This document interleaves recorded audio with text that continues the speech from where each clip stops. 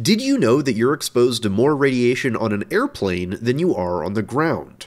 To the point that airline staff get dramatically higher doses than someone working at a nuclear plant. Here, let me demonstrate. This is my new Radiacode digital radiation detector.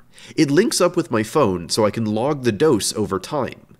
If I just bring it on my carry-on onto an airplane, I can see how the dose rate changes in the air versus on the ground. Here are the results.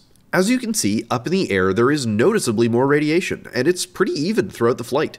But what's odd is that there's a dip during takeoff and landing to below what is normal background levels.